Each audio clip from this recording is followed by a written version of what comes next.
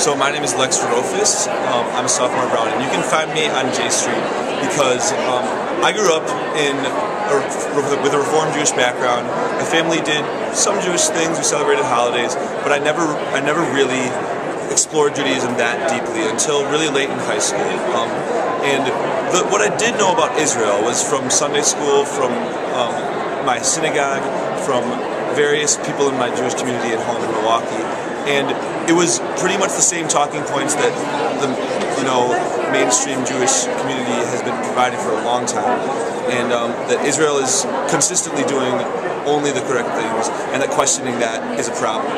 And for me, I have a problem thinking that any one ideology can be 100% correct. I think that's a very dangerous territory to enter, because at that point it's idolatry to an extent. It's also becoming really closed-minded to other people, and so I realized that I didn't really agree with this sort of general Jewish, more right-wing belief than what I am comfortable with. So I went to college. I go to a very liberal school.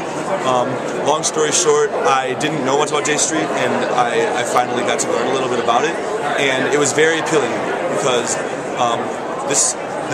I mean, I don't have the button on me right now, but pro-Israel, pro-peace go very much hand in hand for me, and to be pro-Israel in my mind implies also being pro-Palestine, and that's explicitly what J Street is all about, and for me, buying into that is very easy. So that's why I'm on J Street.